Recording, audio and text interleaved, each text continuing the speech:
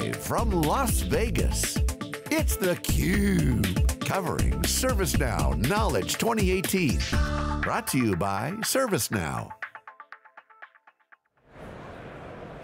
Welcome back to theCUBE's live coverage of ServiceNow Knowledge18. We are here in Las Vegas, Nevada. I'm your host, Rebecca Knight, along with my co-host, Dave Vellante. We are joined by John Donahoe, who is the President and CEO of ServiceNow. Thanks so much for coming on theCUBE. It's great to be here, Rebecca. So I want to talk with you a little bit about what you said on the main stage this morning. You said this is your first year, your anniversary of joining ServiceNow. You said when you got here, you could barely spell IT, but when you reflect back on this year, what has been sort of the biggest surprise challenges and surprises about leading this company? Well, I would say a couple things. One, I've sort of fallen in love with our customers and the challenges and opportunities they have. And what I spoke about this morning, this digital transformation thing, even a year ago was a bit of a buzzword. It's a reality for CEOs, for companies, and therefore for CIOs. And then the second thing that is, as I talked about, is I think very exciting, is the role of the CIO, the role of IT is transforming before our very eyes, out of necessity, because technology is here to stay. Technology is driving strategic change at every company. You can call it a digital transformation, you can call it a tech transformation. And CEOs need the most technically savvy leader in the C-suite to help with that, and that's often the CIO. And so I think that's an enormously exciting opportunity for the people that are our traditional customer base. And then the last thing I'm thrilled about is how many companies are saying that ServiceNow is a strategic platform of choice going forward, far beyond just IT. And so that's something to really build upon. I was struck yesterday in the financial analyst session. You shared with us your meeting with the board. Yeah. And you said to them, look, if you want to clean this thing up, flip it, whatever, don't hire me. I'm here to build a sustainable company, enduring company, I think is what you said. And the attributes of an enduring company you said are purpose-driven, they both innovate and execute, they invest in talent, and they have a will to win, they got a fight in them. There's a lot of good sports analogies there. Yeah. So, okay, so you've set that framework. Where do you see this thing going in the next near term, mid-term, and long term? Well, I think it's really important to set the aspiration of what it is you're shooting toward. I've been surprised how many customers have responded well to the statement that we aspire to create a built-to-last company. It starts with the purpose. I defined our purpose, and that purpose is a long-term investment, and our employees are already deeply resonating with the purpose. And then comes the hard work of how you bring the purpose to life. And our purpose and our product and the work we do with our customers all fit together. You talked about automation. Yep. And many executives that we talk to kind of run away from that. We don't want to talk about automation because it implies we're going to replace humans. You said, hey, we're at the center of automation. We have to take that issue head on. What's the conversation like with the executives and customers that you talk to? Well, the first thing is I think you have to look at the data, which is what I've spent time doing. And two things jump out.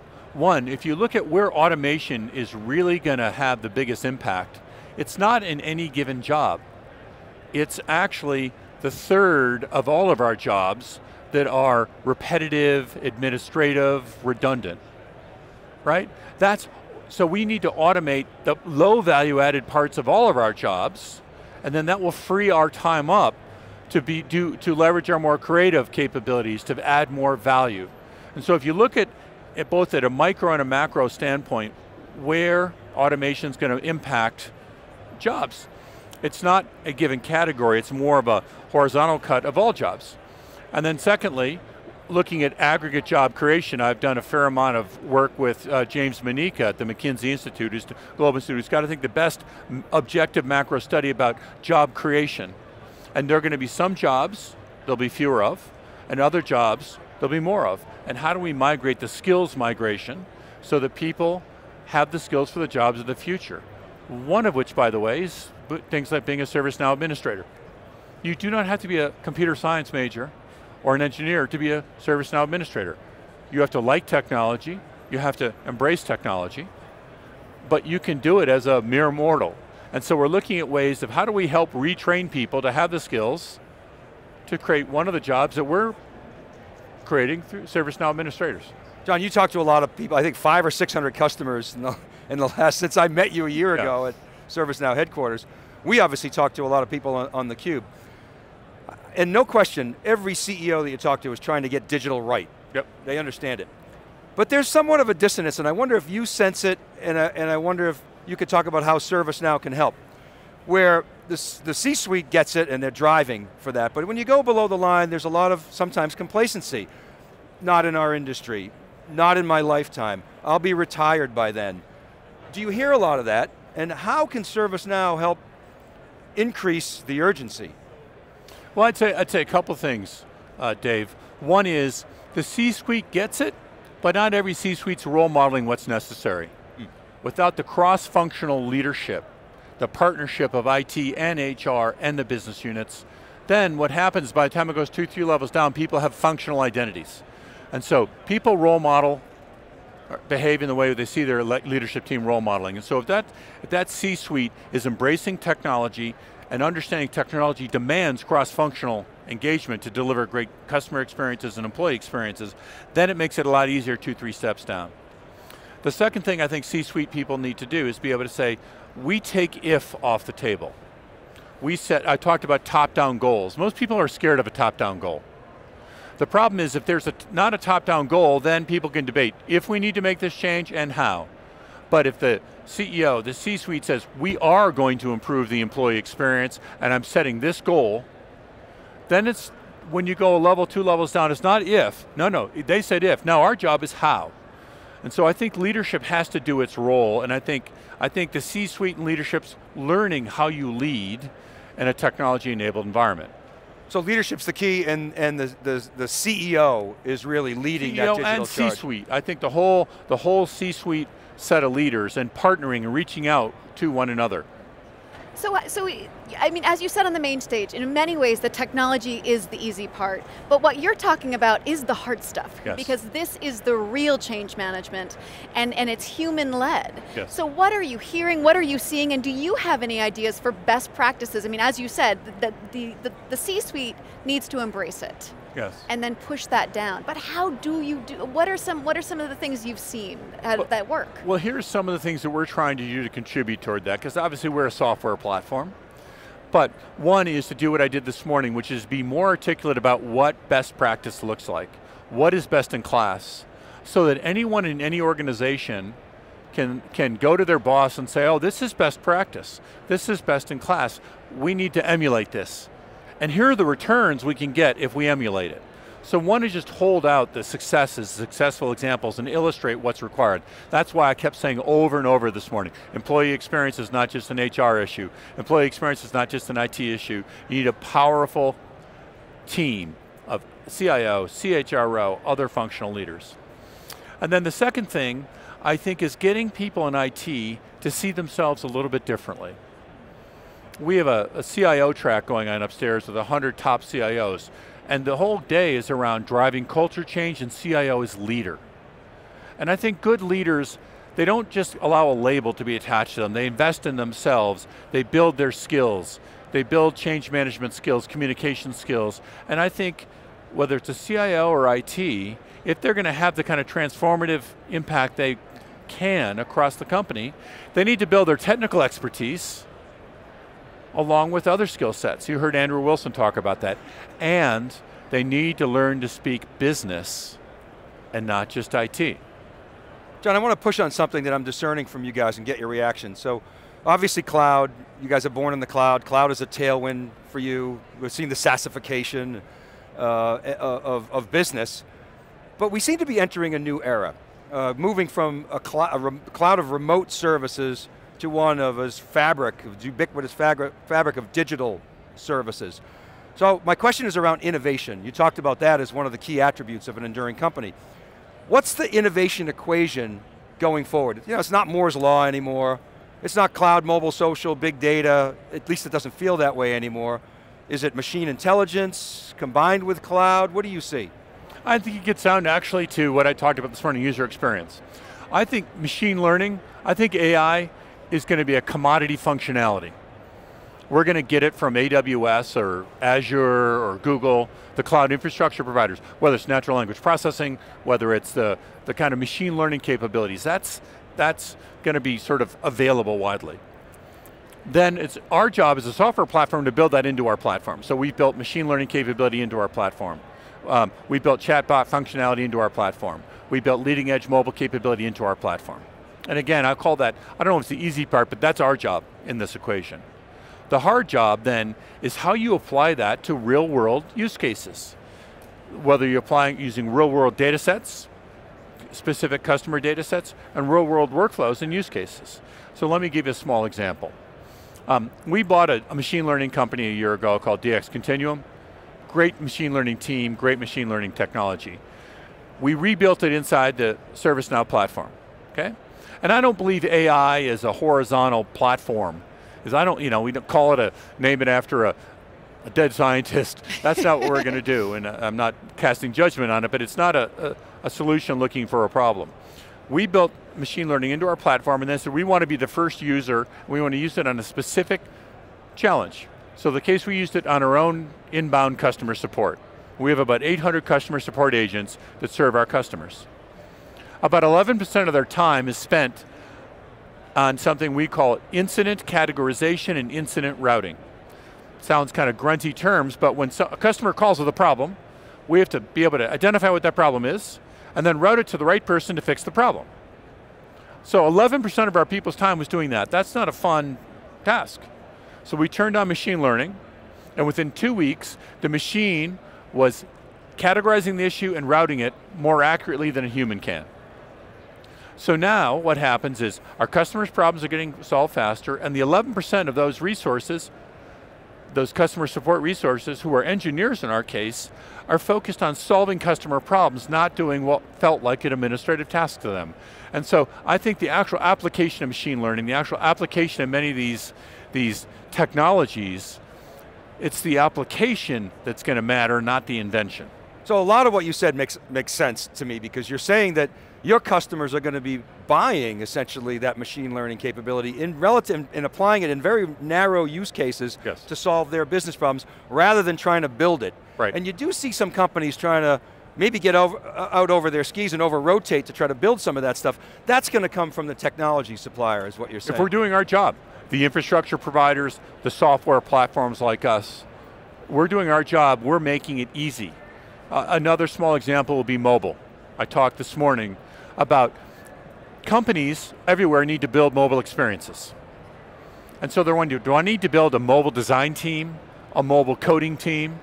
If you're a bank or a utility or an oil and gas company or a retailer, or will platforms like ours make building mobile experiences really easy for them? So we're trying to build that mobile capability, that design thinking, the mobile capability into the platform so they can just get out of the box functionality, and they don't have to have their own mobile designers. They don't have their own mobile engineers. They can just be saying, how do I want to use mobile inside my company? And then they're taking our mobile platform, if you will, and creating mobile applications and mobile experiences that are relevant for them. So your brand identity is now making work better for people. Yes. When you are doing your blue sky thinking about the pain points that employees feel and that job candidates feel, because they're another important part of companies trying to keep their people happy. Yes. What do you see? I mean, as you said, the next 3 to 5 years are going to be the revolution is going to be in the workplace. Yes. What do you see as sort of the biggest challenges that you want to help solve? Well, let me just take a simple use case that comes to mind as you mentioned that. Let's take from the time you start being recruited for a company to let's say you get hired and get started. So the recruiting process. You're sending a resume in, you don't know if it got in, didn't get in, someone may or may not contact you. You may get an interview, you got to find out where you're going, if you're going, did you get called back? Maybe you get an offer letter, it comes, you get it all set. All kind of, I would call an unstructured workflow. Let's say you get hired, then the onboarding process. Onboarding is a classic unstructured workflow. You got to go to security to get your badge. You got to go to facilities to get your desk. You got to go to IT to get your laptop or mobile phone. You got to go to another part of IT to get your email credentials put on. You got to enter your information into the payroll system. You got to re-enter your same information and pick a healthcare provider. You got to re-enter the same information and get in the T&E system. You got to do all this compliance training. You're painting an accurate, onerous picture and that's, of by the what way, it's like. This is your first impression of the company you're joining. Now there is no reason they took my mobile phone away from me, so I'm twitching. There's no reason why there shouldn't be an app that says, a recruit says, I want to interview with the company, they download the app. They submit their resume based on the app. We give a response in the app. They say, oh, my resume was accepted and they want me to do an interview and they want me to be in Santa Clara next Wednesday at 8 a.m. And here's who I'm going to be meeting with. And here's their background in the app. Then they do the interview, let's say they get invited back. Who they're interviewing with, where, inside the app, okay? Let's say then they get an offer. Well then the app has more permission and the offer comes through the app. You can print it or you can read it. Then onboarding starts. Onboarding can be a seamless experience. It still can connect, but you enter your data in once. It pre-fills all those systems. And then in one mobile experience, you're picking what's your laptop, what's your healthcare system, what's the bank you want your payroll and T&E to go into, and all the complexity is hidden underneath it. That's what we have in the consumer world, our lives at home. When you buy something on eBay, all the complexity is hidden. When you pay with PayPal, all the complexity is hidden. There's no reason why all the complexity can't be hidden in the recruiting and onboarding process. And so the technology's there to do it, but it's managing all the workflows, managing all the processes underneath so you can pull that together into a seamless experience. And that's the kind of experience, it's funny, I have 4 grown kids. My daughter, she started working, I won't say where, but a major technology company. And she's like, Dad, what's up with this onboarding process? Why isn't it a mobile app? And the millennials will start demanding this. And so I just think there's so much opportunity to make our lives at work feel more like our lives at home. And you just described a capability that'll allow you to reach your aspirations of the next great enterprise software company. When we think of great enterprise software companies, we think of Oracle and SAP. You're nothing like Oracle and SAP, in my opinion. And then of course you think of Salesforce, different. You know, you're not an SMB. How should we be thinking about the next great enterprise software company? So I think this is a really important question, Dave, and I look at it through the eyes of what I heard from the 500 customers. And here's what I heard. They're embracing digital transformation. They're embracing cloud. They're embracing cloud at the infrastructure level, figuring out their data center strategy and how much they embrace public cloud. And then at the software platform level, they're saying, we want to have 4 to 6 strategic platforms. And often it's the born in the cloud platforms. Often it's Salesforce and Workday and ServiceNow and maybe Office 365 or Google for email or communications. Maybe if they have a supply chain, SAP. And they're saying, I want those platforms to work well together. So no one platform should be claiming they can do everything. Each of us needs to figure out what's our role and how do we work with one another. And our role, ServiceNow, I'm proud to say, is one of those strategic platforms. As I said earlier, people see our capabilities as being connective tissues, helping to pull those platforms together. You know, in the onboarding example, we pull all the data sets and platforms together. By the way, we don't slap our brand on top. Because actually employees want to see their own brand. They want to see their own company's brand. They don't want to know what the enterprise software brand underneath it is. They just want to have a great experience. And so I don't view it, I think the winning enterprise software, I see a chance for Salesforce and Workday and ServiceNow and Microsoft to all be winners in delivering this future for companies. Where you are the platform of platforms though, correct? But it's not, and I'm being very careful the way I say it. I'm not saying we're the top dog. Sure. I'm saying what we're good at is cross-functional workflow. Actually, it's probably the gruntiest of all those things. And you're the best at it. And we're the best at it. You are. And our brand, we're not forcing our brand everywhere, that we're doing it in service to our customers. And so I just want to always be listening to what our customers want. That's going to be our North Star. They're going to guide us. It always has been. You know, Fred Letty started that from the beginning, and that's what we're going to continue to do. Well, John, it's always a pleasure having you on theCUBE, so thanks so much for coming on our show. Great, thank you very much, Rebecca. Thank you, Dave. Great to be here. Thank you, John. I'm Rebecca Knight for Dave Vellante. We will have more from ServiceNow Knowledge 18 in just a little bit.